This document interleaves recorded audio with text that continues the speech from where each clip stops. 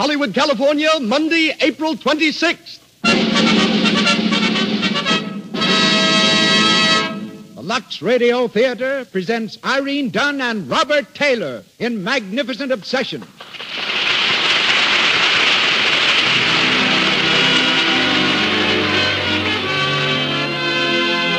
Lux presents Hollywood. Our stars, Irene Dunne and Metro-Goldwyn-Mayer's sensational personality, Robert Taylor, with Pedro de Cordova, Sara Haden, and Barbara Kent. Our guests, Dr. Lloyd C. Douglas, author of Magnificent Obsession and other best-selling novels, and John Arnold, head of Metro-Goldwyn-Mayer's Camera Department and president of the American Society of Cinematographers. Our producer, Cecil B. DeMille. Our conductor, Louis Silvers. On behalf of our sponsors, the makers of Lux Toilet Soap, welcome to Hollywood and the Lux Radio Theater.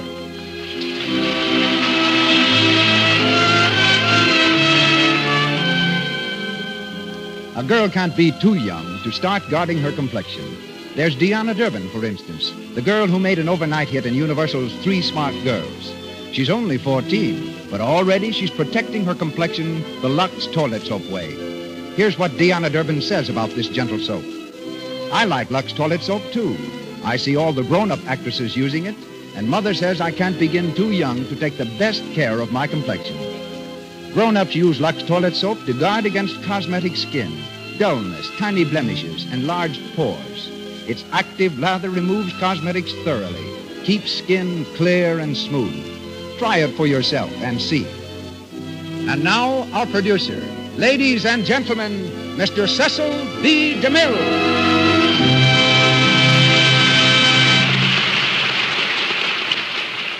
Greetings from Hollywood, ladies and gentlemen. From boyhood to the moment that Metro-Goldwyn-Mayer discovered him in Pomona College, it was the ambition of Robert Taylor to follow in the footsteps of his physician father. Today, though perched on the highest pinnacle of motion picture stardom, Bob still attends medical lectures and believes that medicine is the finest career in the world. It's something of a coincidence, therefore, that this amazingly popular young actor should have made his first marked success on the screen as a physician, first in Society Doctor, then in tonight's play, Magnificent Obsession. Bob's father was a country doctor who left his son little more tangible than his books and a creed of life. But Bob has clung to that creed, in spite of the whirl that has spun him steadily higher to international fame. Written by Hugh Walpole, the words are, "Blessed be all sorrows, torments, hardships, endurances that demand courage. Make of me a man, to be ready for everything. Love, friendship, success, to take it if it comes, to care nothing if these things are not for me. Make me brave." Magnificent Obsession was written by Dr. Lloyd C. Douglas, who speaks to us later. Playing opposite Robert Taylor, currently seen in Personal Property, and whom we hear shortly as Bob Merrick, is Irene Dunne in the role of Helen Hudson. Great actresses are rarities, but Miss Dunne is a rarity among great actresses. Superb in drama, brilliant in song, she has in the last few months shown the world a brand of refreshing comedy which has proved her one of Hollywood's most versatile divinities. From the original screencast, we bring you Sara Haden in the role of Nancy Ashford, while Barbara Kent is heard as Joyce Hudson and Pedro de Cordova as Randolph. We welcome our international audience and a crowd that waited for hours on Hollywood Boulevard to attend tonight's play. The doors close, and the curtain slowly rises as the Lux Radio Theater presents Irene Dunne and Robert Taylor in Magnificent Obsession.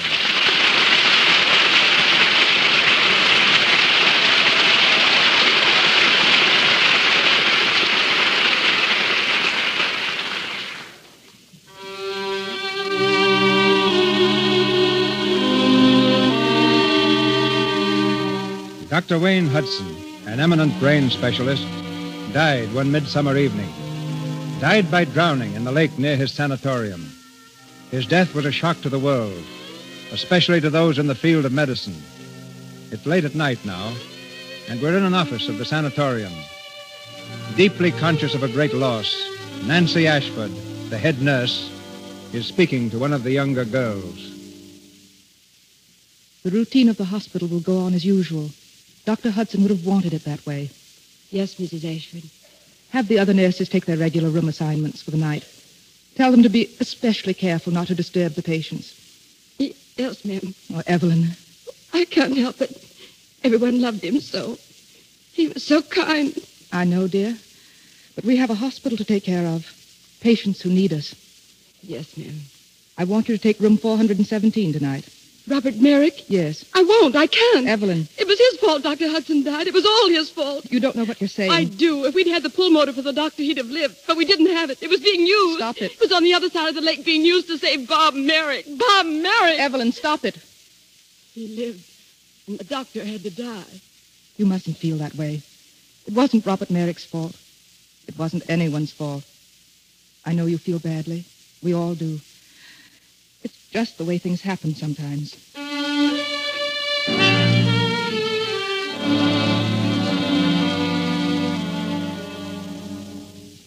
Mrs. Hudson? Yes? My name is Perry. Well, how do you do, Mr. Perry? I've been expecting you. Sit down, please. I dislike coming so soon after the funeral, but... It's quite all right. Business matters can't wait very well, can they? Well, no, especially this one, Mrs. Hudson. Yes. Well, Mr. Perry? Oh, forgive me, please. I had no idea you were so young. I was my husband's second wife. We'd only been married a short while. Yes, I know. I have a stepdaughter, only a year younger. But go on, please. Well, as you probably know, Mrs. Hudson, I was your husband's financial advisor. And since his death, I've been going over the books very carefully. You know, it seems almost incredible, Mrs. Hudson, but there's very little left. I see. He never kept much of a balance at the hospital. Everything was transferred to his personal account. But look at these withdrawals. Cash $5,000. Cash $2,000. Cash $10,000. Have you any idea what these were for? My husband was always a very generous man. You mean he gave this money away? Well, I don't know the details, but scores of people have been coming here to the house, and they all tell me the same story. At some time in their lives, my husband befriended them, helped them, gave them money. When they tried to pay him back, he refused to take it. He said he couldn't take it back, that he had used it all up. Used it all up? That's strange. What did he mean? I don't know. No one seems to know. Helen? Oh, yes. What is it, Joyce? Mrs. Ashford has to go back to the hospital. She's leaving now. Oh, I thought she was staying. Will you excuse me, Mr. Perry? Of course. Who is he, Helen? His name is Perry. He had something to do with your father's finances. Oh. Helen, I wanted to say goodbye. Oh, yes, of course, Nancy. I'll drive up to see you soon. I hope so. Oh, here, before I forget, I've got a letter for you. Oh, thank you, dear. It came to the hospital this morning. I thought I'd better bring it out. Joyce, it's another one. Another? Yes, listen. I was a friend of your husband's. He helped me once, many years ago, but he would never let me repay him. If ever I can be of service to you, do not hesitate to call on me. It's signed Randolph. Randolph. I don't think I ever heard Dad mention him. I can't take it back. I've used it all up. What? Nancy, did you ever hear Dr. Hudson say anything like that? I can't say I have. Dear, if I only knew what it meant. Well, I've got to hurry. They've just called me again. What's the matter? Is there anything wrong at the hospital? Oh, it's that young idiot, Bob Merrick. He's having another tantrum, threatening to leave. Should think you'd be glad to get rid of him. And I think if it hadn't been for him, the greatest heart that ever beat in this world would be beating tonight. Well, I hate him. I hate him. I hate him.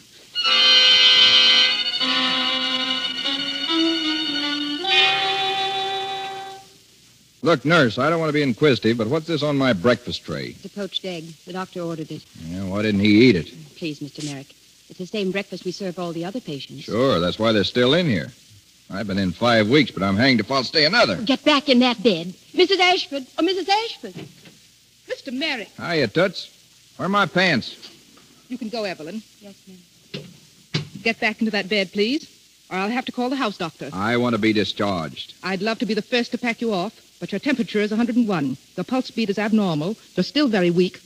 And your grandfather, who pays all the bills, would be furious. Tell you what I'll do. I'll compromise. Bring me a highball. It'll raise your fever. Oh, tell me, Warden, what do they give nurses instead of a heart? An ice bag. You know, I can believe that. Hey, Mrs. Ashford, you look like a pretty good sport. I want to ask you something. And I want you to ask yourself the same question. Is it my fault that my life was saved and Dr. Hudson was drowned? How did you... The nurses were under strict orders. Oh, no. They didn't tell me. They're not that human. But I have eyes and ears. What I want to know is it my fault they were using their lung machine on me when they needed it for him? Of course not. But the staff has been under a strain. They loved and honored Dr. Hudson. We all did. I know. You're asking yourselves what right I have to be alive and Dr. Hudson dead, isn't that so? Well, then what right have you or anyone else to pass judgment on what kind of people have a right to live? That's true. If such an attitude has prevailed in this hospital, you have a right to be indignant. No, I'm not indignant about that. I'm indignant because I feel the same way. What? Sure. I know I'm not worth anything, let alone a great man's life. It's a darn shame the wrong guy had to go. There it is. We all have to make the best of it. He's dead. I'm alive. We're both out of luck. Please, Mr. Merrick, you mustn't talk like that. Well, it's true, isn't it? Now that I've apologized for being alive, what about having me pardoned so that I can get out of here? I'm sorry, but you can't leave yet. Is that final? Final. You'll regret this, Mrs. Ashford. You'll regret it more if you leave. I'll come and see you again this evening. Final, huh? Hello. I want Elm 302. What? It's my house. Can't I speak to my own butler? I ought to have some rights around here. All right, then. Come and see me this evening. Hello? Hello, Horace. Now, look, Horace, this is Mr. Merrick. I want a car. A car, an automobile. Yes, I want it left at the gate of the hospital. Well, sure I'm leaving. Yes, I thought you'd like to be the first one to know, Horace. Now, listen, bring me a suit and a shirt and a pair of shoes and leave them in the car.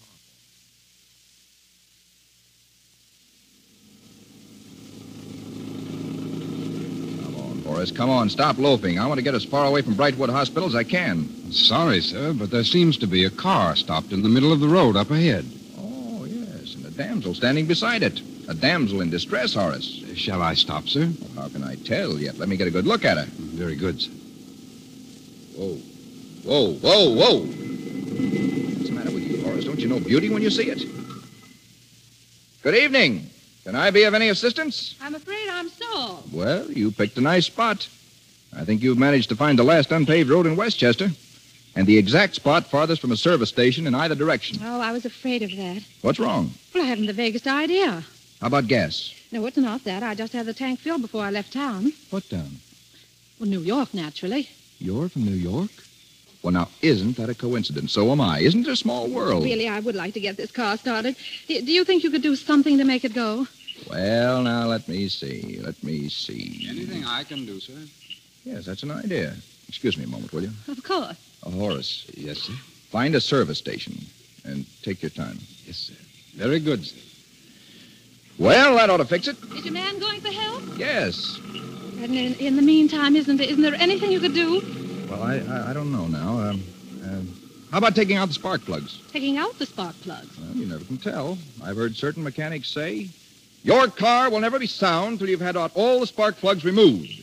You know, the spark plug is the appendix of a motor, an unnecessary thing. Have out your spark plugs now while your car is still in the pink. Don't wait for it to break down completely. Oh, I see. Oh, but I really have an appointment. Couldn't you do something? Maybe if you pushed it, it might kind of catch on. I'm ashamed to admit it, but I don't know a thing about motors. What do you say if we just sit here by the road and talk till the man comes back? Huh?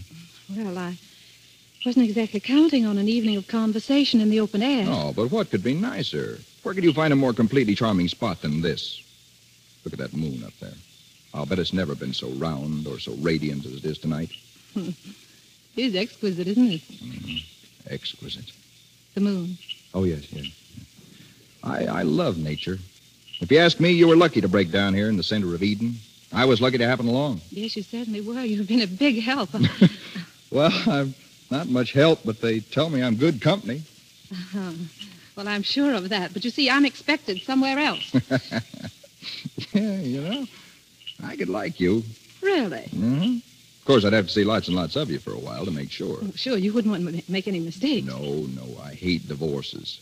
And then there'd be the children to think of, too. What's your name? Was that important? Well, of course names are important. Suppose we didn't have them. Think of the mix-ups with everybody going around yelling, "Hey, you!"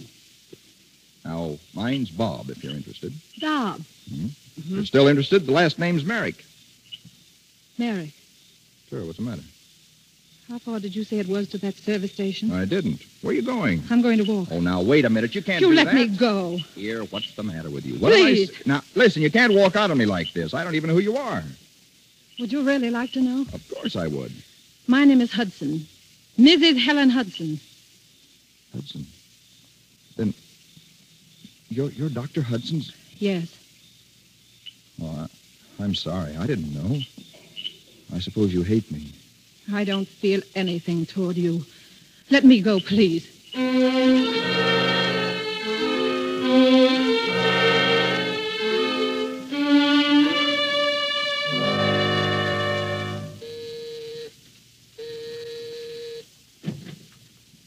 Good evening. Is Mrs. Hudson in? No, sir, she's not. She still lives here, doesn't she? Oh, yes, sir. Yes. Well, then I'll wait. Oh, by the way, did you give Mrs. Hudson my note? Yes, sir. And that reminds me. I was unable to get an answer, so here's your $10 back. And the note, sir. Didn't you even open it? I don't know, sir. That's how I found it. In the wastebasket. Oh, I see. All right, thank you.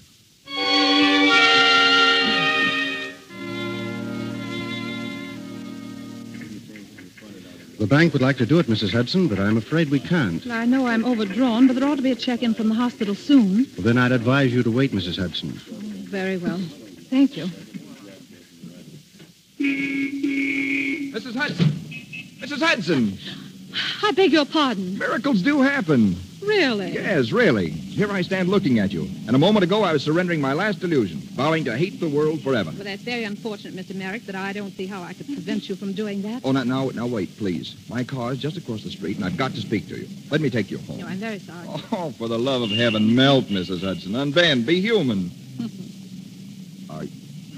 Are you smiling? Are you actually smiling at me? I'm on the verge of shrieking in hysterics. Well, then come on before you change your mind.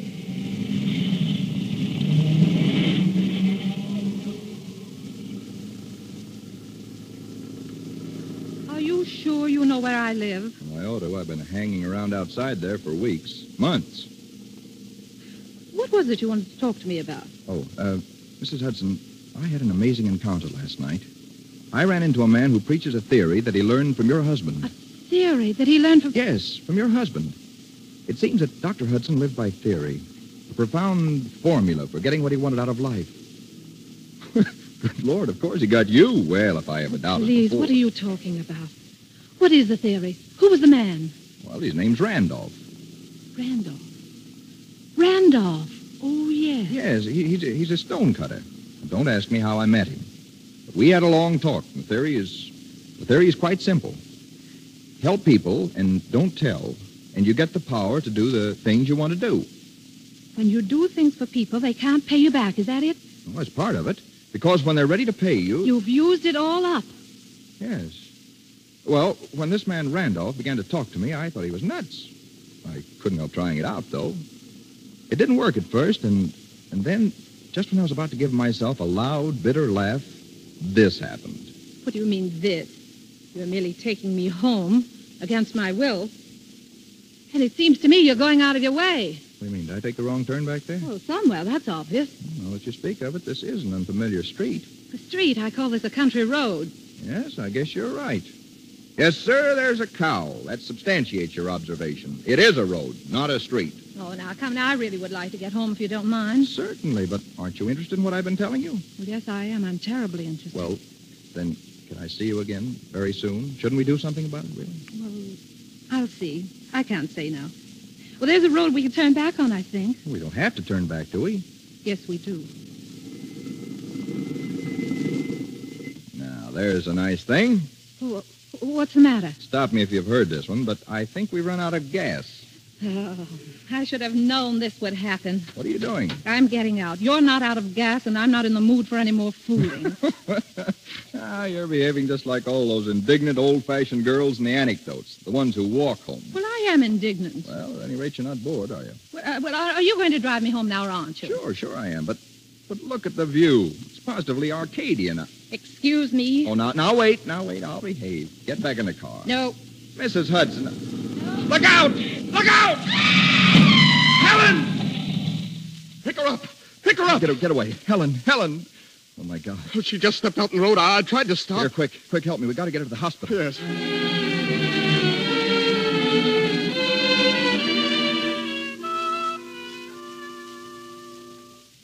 How long will it be, Nancy, before they know something? I don't see how it can go on much longer. She's been on the table almost 2 hours. Poor Helen. Why should this happen to her? What did she ever do to deserve this? Oh, Joyce, dear, you mustn't. Come in. Mr. Merrick. I've been waiting outside. I had to know. How is she? How is she? You asked that. You, of all people. As if you hadn't been the cause of enough unhappiness. No. Don't say that, please. It was an accident. An accident. Mrs. Ashford? Oh, Dr. Ramsey. Is she all right? She's going to live. Oh, thank God. But, well, I'm afraid she'll never see again. Doctor. Never see. Do you hear that? Never see again. The rest of her life she'll be blind. And why? Because of you. Because of you! Oh, Joyce, dear. I don't care. It's true, isn't it? Why shouldn't he suffer, too? I want him to suffer. He's responsible. Go in there and look and see what you've done. It is my fault. All of it. But you can't make me suffer any more than I'm suffering now.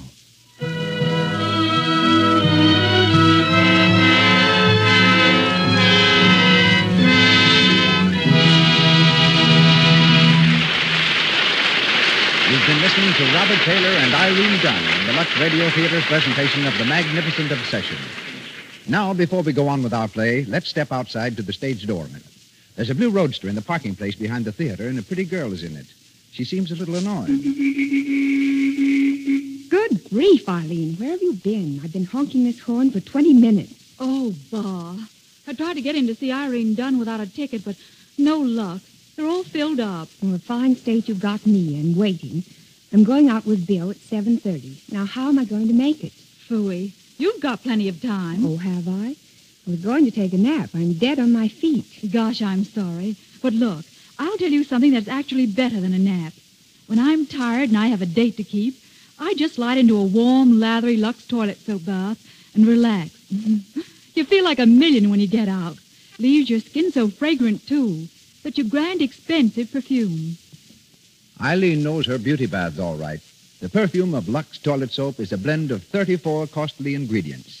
Yet Lux toilet soap is so inexpensive that anyone can afford to use it freely. And here's another thing. Its active lather removes perspiration, every last trace of dust and dirt from deep in the pores. That means it makes you sure of daintiness, sure your skin is sweet. Why don't you make a Lux toilet soap bath your daily beauty bath? You're sure to love this soap 9 out of 10 screen stars use. Mr. DeMille takes us back to our play. We continue with Magnificent Obsession, starring Irene Dunne and Robert Taylor.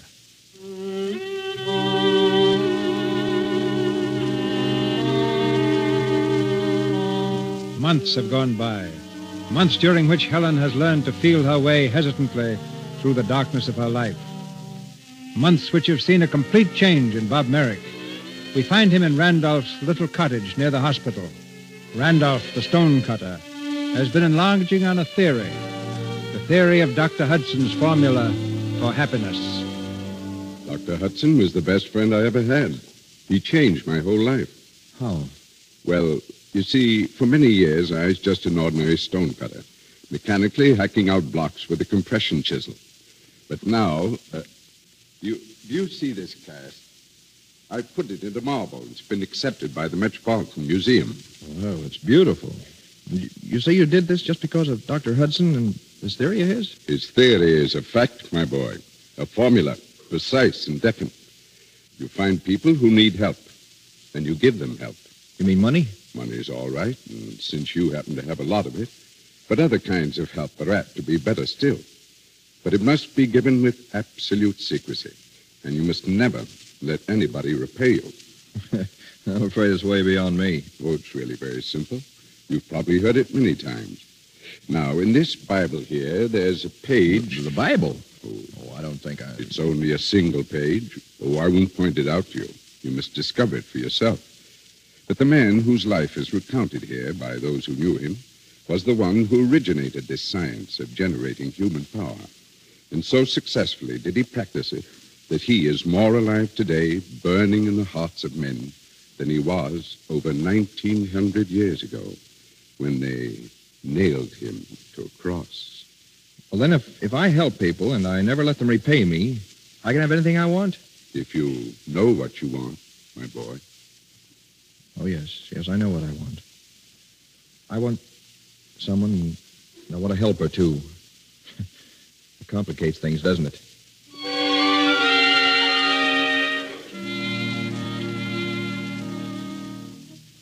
I've got to do something, Nancy. She can't go on like this, always in darkness. We've been doing things, Bob. There's somebody who can help her. There must be. If necessary, we'll comb the world. As a matter of fact, we were talking today about a man under whom Dr. Hudson studied. Dr. Brimmer. Do you think he could do something? There's a chance. Well, then get him, Nancy. We can't do that. He's in Berlin. Then she must go to him. She must go at once. That's not as simple as it sounds. It's very expensive. You can't stop on account of money. I can take care of that. Always ready to work your money miracle. Aren't you, Bob? What else have I to offer? Nancy, do you think I could see her just once? I don't know. She wouldn't have to know who it was. I just want to see her again. Well? She's teaching herself to read through her fingers. She takes a book to the park. She's there alone every morning. Thank you, Nancy.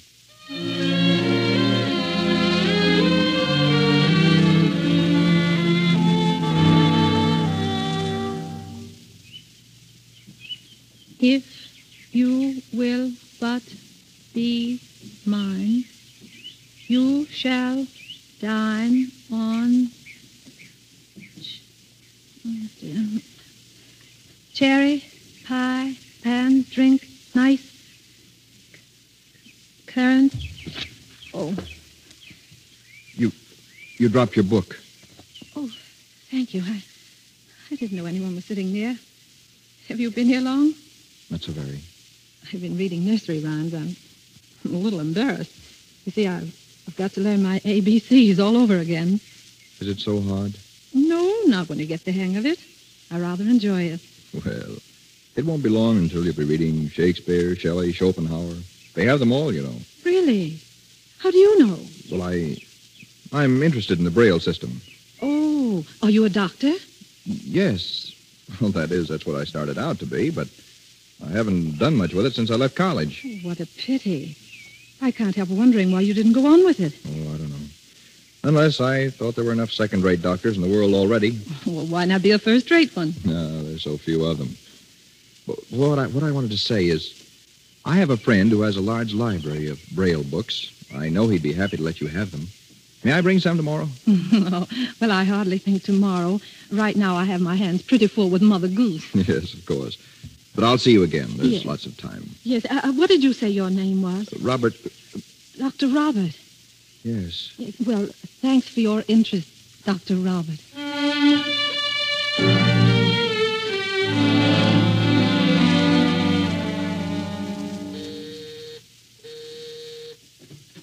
Good morning. Good morning. Is Mrs. Hudson in? Who shall I say is calling, please? Oh, it's not important. I just wanted to know how she was. Is that Dr. Robert, Susan? Ask him to come in. Come in, please. Oh, I don't think I'd better. Is Miss Joyce Hudson at home? No, sir, she's not in. Oh, well, In the living room, Doctor. thank you.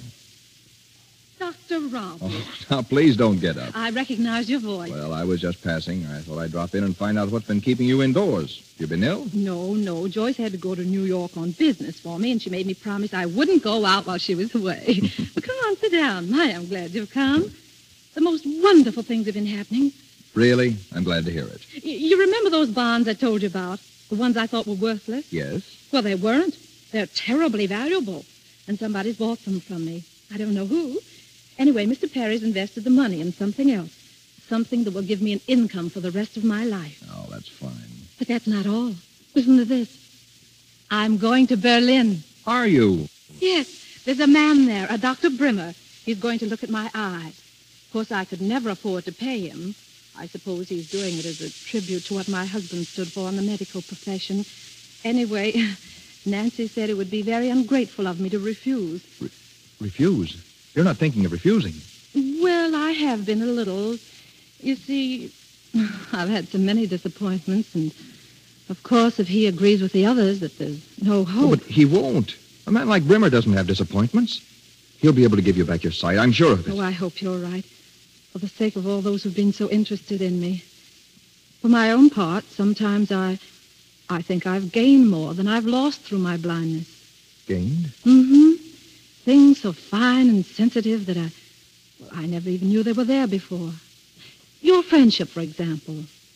If I hadn't been blind, I might have missed that. Has it meant so much to you? So much. I wish I deserved to have you say such a beautiful thing to me. You do. You might think differently if you saw me. How could I? It wouldn't matter what you looked like. I see better now than I used to, really. I used to see only people's faces. Now I look into their hearts. Oh, but here, I'm getting maudlin. You'll still be the same kind friend. You won't change. I mean, if my trip is successful. No, I won't change, ever. Helen, where are you? Oh, it's Joyce. Oh, I think I'd better go. Oh, no, please. In here, Joyce. Oh, I want you to meet her. She's heard me talk about you so much. Really, Helen, dear, I just came. Oh, Joyce, darling. This is my friend, Dr. Robert. How do you do? Dr. Robert? What's wrong, dear? Are you the man who's been meeting Helen in the park, helping her to read, seeing her home? Well, I tried to help a little. Joyce, what is it? Do you know Dr. Robert? No. No, I've never seen Dr. Robert before in my life. All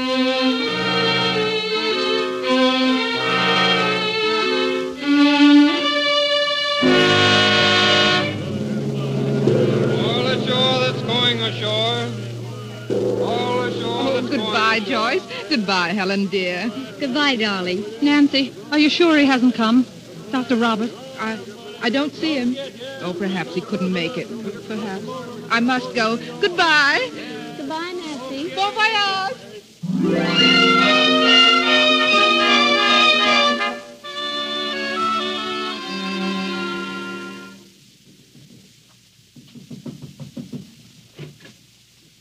What is it? The American papers, Fräulein. Thank you. Who is it, Joyce? Just the hotel boy. Helen, what are you doing up? You promised me you'd try to get some sleep. I couldn't sleep. I'm not tired. Darling, you've been through such a lot. The doctor said... Yes, I know. What does it matter what the doctor said? I don't need sleep. Oh, I don't know what I need. Oh, I'm sorry, dear. I'm just not myself. I know. You're all unnerved. All this way to Berlin, all these weeks, and... Yes, for nothing. Even Brimmer can't help me, Joyce. I'll get you some hot milk. It'll put you to sleep. If it only would. I'll only be a minute, darling.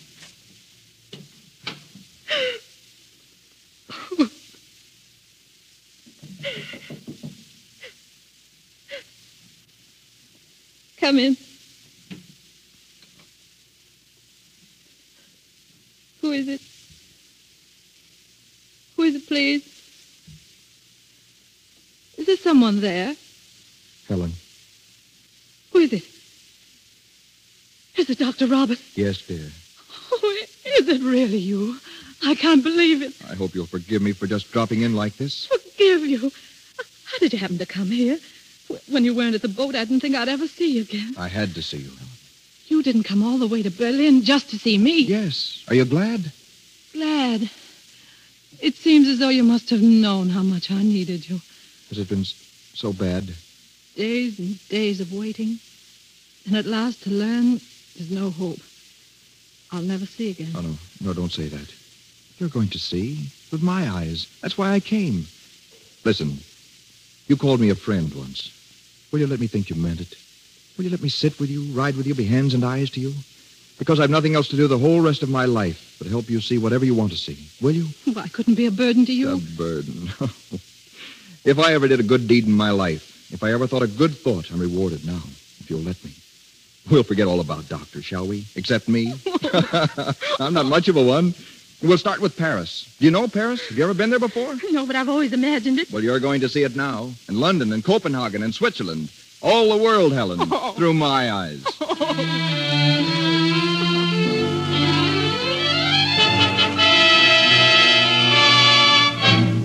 Bonjour, madame, monsieur. Rien ne veut plus. Rien ne veut plus. 23. Red. You've won again, darling. 20 francs on the red. Dr. Robert, are people staring at me? Well, now, why wouldn't they? In Paris, they make a business of staring at loveliness. Oh, darling.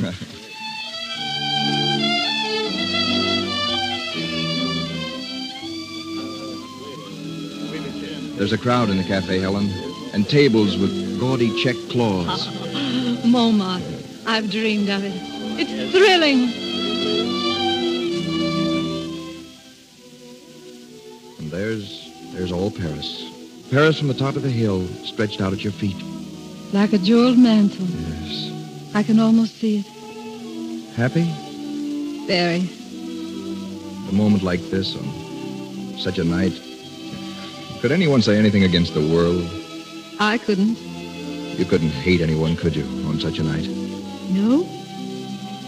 You could forgive anyone, anything? I think so.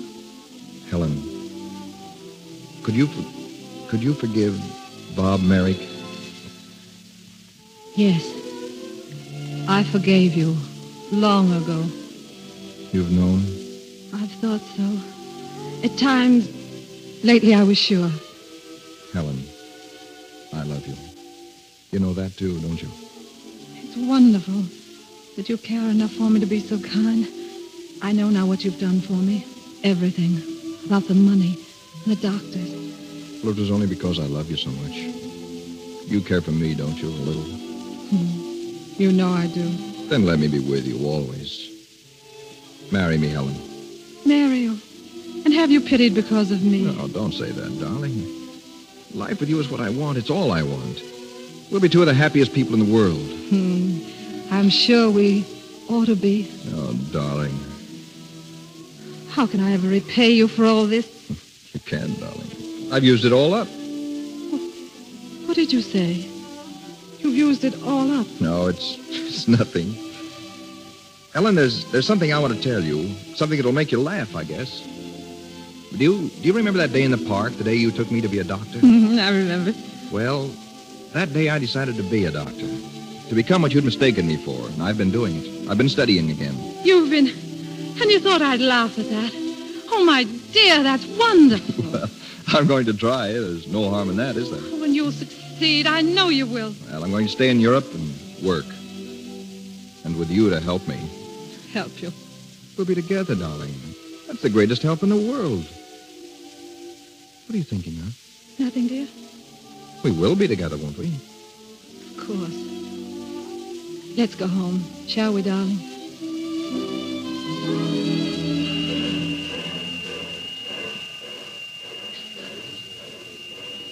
Excuse me, is this the ticket office? Oui, mademoiselle. The Travelers Bureau. Yes, that's what I need. Now, I'd like a ticket on the boat train to Cherbourg, please, and a passage on the first steamer to America. Oui, mademoiselle. Will you sign your name on this, please? No, I'm sorry. If you'll just place my hand exactly where I'm to sign. Mademoiselle? Yes, I can't see. Oh, pardon, mademoiselle. Now, you'll have to furnish me with a guide of some sort.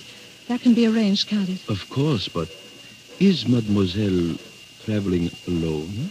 Yes, I'm traveling alone.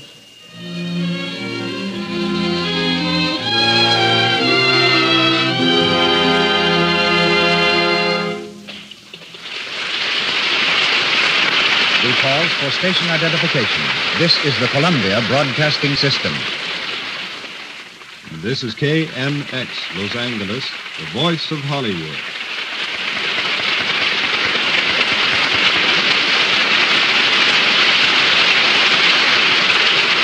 Robert Taylor and Irene Dunne continue with Magnificent Obsession shortly. But now it's our privilege to present in the Lux Radio Theater Dr. Lloyd Douglas, the author of this great story. Dr. Douglas, a minister for 30 years, became famous for sermons of extraordinary pictorial character. Then he turned novelist, and from his pen have come Magnificent Obsession and Green Light, both national bestsellers. It's now my honor to extend the stage of the Lux Radio Theater to New York City. From Hollywood, I welcome and introduce Dr. Lloyd Douglas, who will speak to you from New York. Good evening, Mr. DeMille, and thank you. I appreciate being asked to contribute to this program. I feel indebted to Miss Dunne and Mr. Taylor for their sympathetic and artistic interpretation of this book. And I'm also indebted to the Lux Radio Theater for wanting to pay this tribute to my story. Magnificent Obsession, while in no sense a tract, was not written solely for entertainment. It is a purpose novel. The book had a peculiar history. In 1928, while I was still in the pulpit, I became possessed of an idea that seemed to demand a wider hearing than I could give it through that medium, and resolved to put it into a story. Amateur novelists often rig up a plot dealing with things they know almost nothing about, so I did that. My story involved brain surgery, and what I didn't know about that was aplenty. For instance, in the story I wrote that Helen was in an accident and struck blind. That was easy, but to explain it, I had to call up a brain specialist and ask him where she had been hit. Casting about at random for names of my characters, I called one of the young surgeons whom I was sending abroad to do some scientific research, Dr. Dawson. I chose the name mostly because I knew no Dawsons. After the book had been out some months, my daughter Virginia met a young surgeon in Paris who was over there engaged in scientific research. Later she married him. His name was Dawson. This novel brought me a great deal of mail, letters from all sorts of people. Invariably, what they wanted to ask was this: what can I do to build up my personal fitness by improving the personal fitness of others? Is it true that what I do for other people must be kept absolutely secret or the thing won't work? Do you believe this yourself, or were you just writing a story?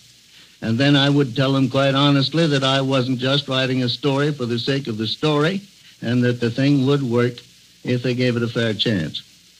Hundreds wrote that they had tried it and found it practical. They were always careful not to say exactly what they had done, for that would have been telling. Perhaps you may want to try it sometime. Goodbye.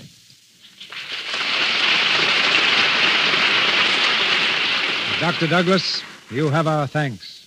We're back now on our stage in Hollywood, where Irene Dunne and Robert Taylor resume the story of Magnificent Obsession.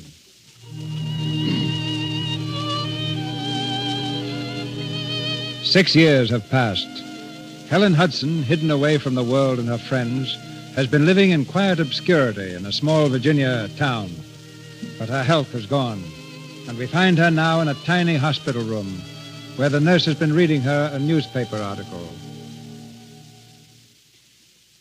Go on, please. You mustn't excite yourself. Oh, I must hear the rest of it. Very well, but please don't try to move. When Dr. Robert Merrick returns to America next month, he brings with him the keenest surgical mind in the field of medicine. In 6 short years, his work has uncovered a startling array of new medical facts, dealing particularly with surgery of the brain. Oh, I don't think we should read any more. He's done it. I knew he would. I told him he would. Please. And now he's coming back. Dr. Robert. Dr. Robert Merrick.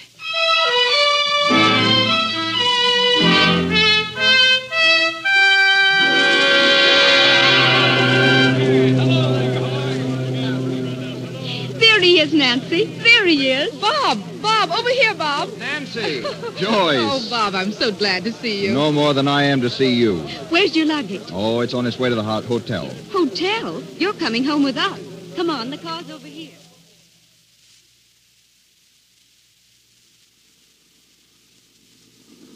You'll never know how proud we are of you, Bob. Oh, Nancy, you're a flatterer. We've all been basking in your reflected glory. You see, we like to think that you sort of belong to us. Well, I do, Joyce. Nancy, you're my real friends. Oh, if you hadn't met me at the boat, I swear it wouldn't have seemed like a homecoming at all. It almost seems like old times. Yes. No, it isn't. Nothing will ever be like old times until I know where Helen is. You've never heard anything, Bob? No. And you? Nothing. We would have let you know. Yes, of course.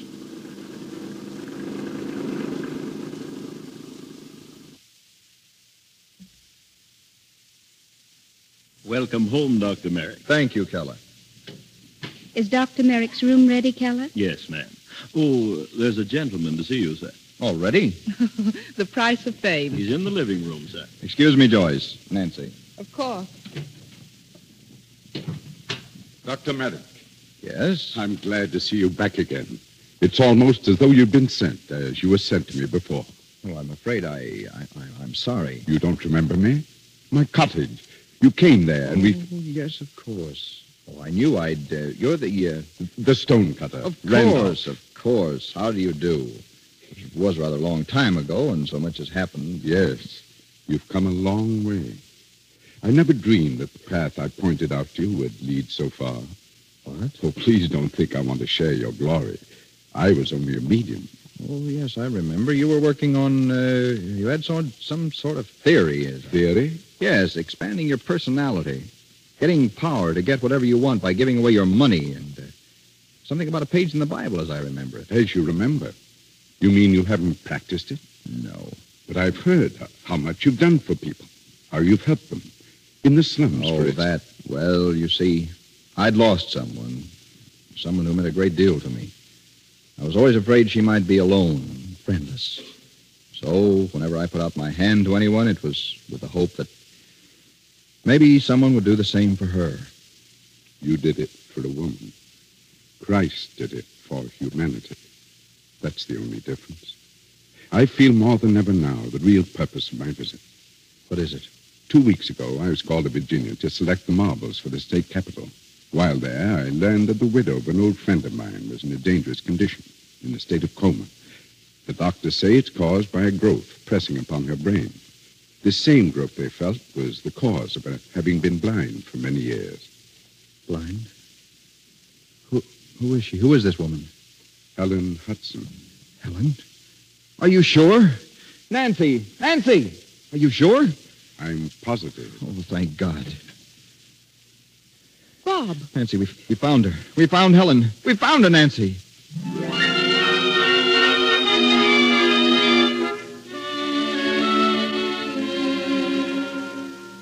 We'll be ready in a moment, Dr. Merrick. Let me know, nurse. Well, Bob? No, don't come near me, Nancy. We're almost ready to operate. Oh, who's going to do it? I am. Oh, Bob. Would you like to see her? She's still in a semi-coma. Come in.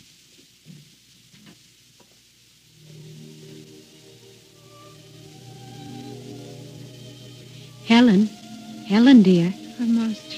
She's speaking. It's raining. It's raining awfully hard. But I must get away before the others wake up. I must hurry. Hurry. Helen, you can hear me. It's Bob. Bob Merrick. There's my pen. I want to write a letter. Joyce, Nancy, you've been so good to me. I'd only be a burden. Don't try to find me.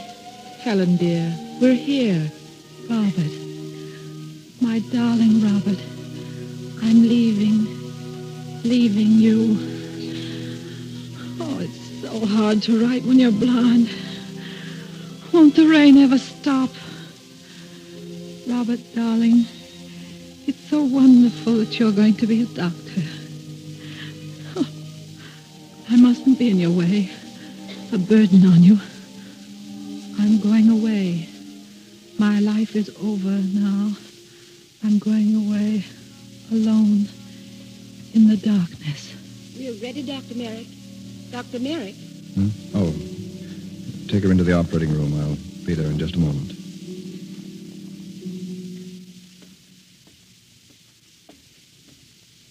Dr. Merrick. Oh, Randolph. I've been waiting for her. Is it over? Yes. She's all right. She'll live. And her eyes? I don't know. We haven't taken the bandage off yet. I'm going to do that now. God bless you, my son. Thank you. Oh, and Randolph. Yes? I found that page in the Bible.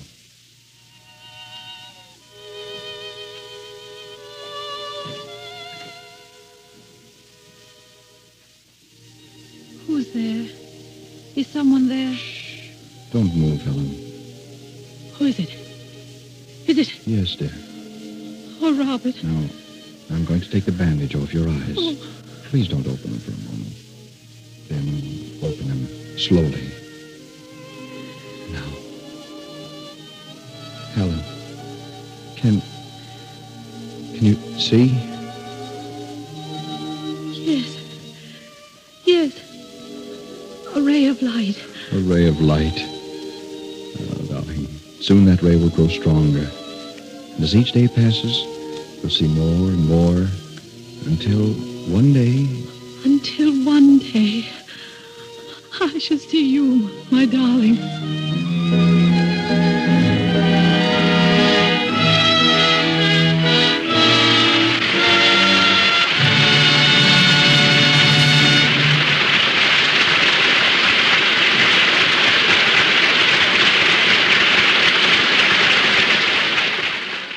And now just a word about the people who are behind this program. I think we owe them a great deal, not only for the entertainment they provide, but for a beauty care so thoroughly reliable as Lux Toilet Soap. Water and Lux Soap are all anyone needs to keep a clear, healthy complexion. I'm glad to say that. And sorry, I must say good night. Good night, Mr. DeMille. Come back soon, both of you. You've heard her on the screen, starring in such hits as Private Worlds, It Happened One Night, Cleopatra, The Bride Comes Home, and Maid of Salem. You've heard her 3 times from our stage. And next Monday night, your countless requests bring her back once again when the Lux Radio Theater presents Paramount's lovely star, Miss Claudette Colbert, in Hands Across the Table by Vinya Del Mar. With Miss Colbert in this delightful comedy is one of Hollywood's favorite sons, Mr. Joel McCrea.